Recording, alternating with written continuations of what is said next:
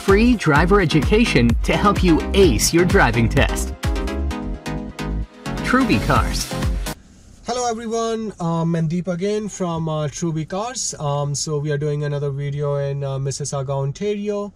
If you guys are going for your G2 or G test in Mississauga, Ontario, this video is going to help you out, as we are going to cover the driving rules here, how to turn left, how to turn right, and basically how you should be driving in your driving test, what exactly the examiner is going to look for in your driving test. The stop sign here, we can turn left, so I have my left signal on. Staying closer to the center line, complete stop here before the sidewalk. And now there is no pedestrian on the sidewalk, so we can slowly move forward.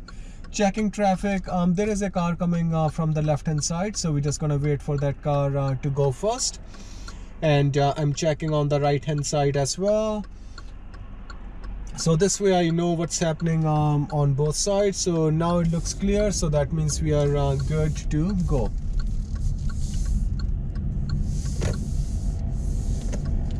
We're gonna be turning right on this intersection. Okay, we are turning right on this intersection. So right now the light is red, so I'm slowing down, coming to a complete stop here before the stop line. Looking in my rear view mirror, right now there's nobody behind us, and right shoulder check, no pedestrians, no cyclists, and there's no prohibited sign on this intersection. So I'm just gonna move forward a little bit to look at the traffic, and when it's empty, then we will turn right. I'm also checking on the right hand side to see what's happening on the right hand side. Okay, so now it looks clear, and now we can turn right. We see an overhead sign here showing 40 kilometers maximum when the lights are flashing, and right now the lights are flashing, so that means the speed limit here is 40 kilometers maximum. So in your driving test, make sure you're always looking at the signs, road markings, scan intersections, look at your speed, look at your mirrors every couple seconds. So that's that's what your examiner is looking for in the test. They want to see if you're if you're doing everything. Are you aware of your surroundings? Okay. So we have another intersection coming up here, and let's turn right on this intersection. So I'm going to signal right. There's no pedestrian, right shoulder check, and now we can complete our right hand turn. So we see a yellow sign indicating this lane is going to end, and the speed limit sign maximum 50 kilometers. So I'm going to signal shoulder check to move over to the left lane. Now we see there is a stop sign coming up next, and from this stop sign we will go straight. Now this stop sign, it's always stop sign, so that means all the traffic stops here. Looks like the car on the other side stopped before us, so we will let them go first.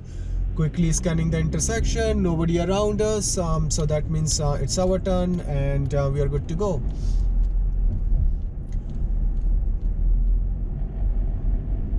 Okay, so looking at my speed and looking in my rear view mirror, oh, there's pedestrian on the road, so I'm going to signal shoulder check, move over a little bit to the left, just to maintain distance from pedestrian.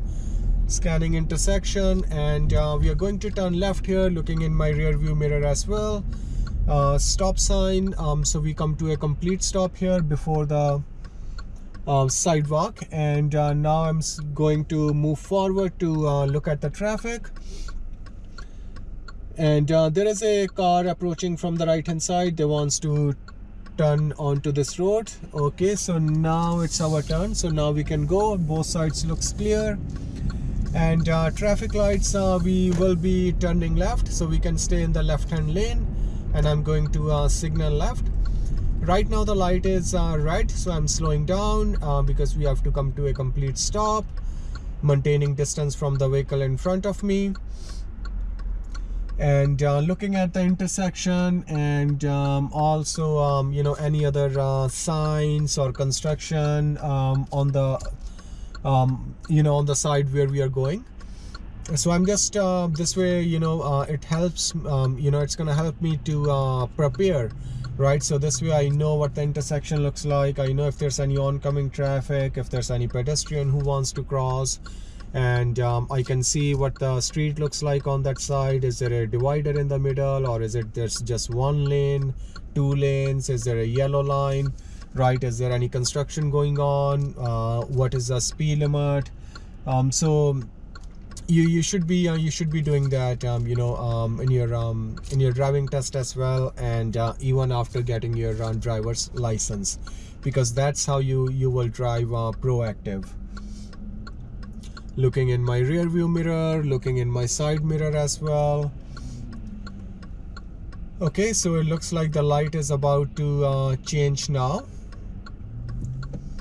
Okay, so now we have a green light, and there's no oncoming traffic, there's no pedestrian crossing. So we're gonna turn into the left lane first, and now we need to switch lanes. So mirror signal, mirror shoulder check to change lane to the right hand side. We have another intersection, the light is green, and there's a walking man sign as well. Sign on the right hand side to share the road with a cyclist. And from this intersection, from the traffic lights, we're gonna turn right. Okay, so I'm going to signal right shoulder check, and I'm going to move over to the right hand side. I'm just going to cancel the signal before this parking lot entrance, and now I can put it back on. And the light is green, but there are pedestrians crossing, so we just have to slow down, let them go first. They got the right of way. And now the light is green, and shoulder check looks clear, and now we can complete our right hand turn, going in the right lane first. Looks like this lane is actually going to end, so we're gonna switch over to the other lane. Speed limit sign on the right hand side, maximum 50 kilometers. So we are seeing some school buses now, right? So school kids, school bus. So that means we have to be very, very careful now. Looking in my rear view mirror, complete stop here before the stop line, and still keeping both hands on the steering wheel. Checking the intersection. From this intersection we are still going straight. So when the light turns green, we have to scan the intersection, make sure the traffic has stopped, and pedestrians they have crossed the road, and after that we can enter in the intersection. So always check first before you enter in the intersection, because the right of way, remember, the right of way, it's given to you. Okay, so it's given to you, so nothing is for granted, so that's why you always have to be careful. Free driver education to help you ace your driving test. Trubicars.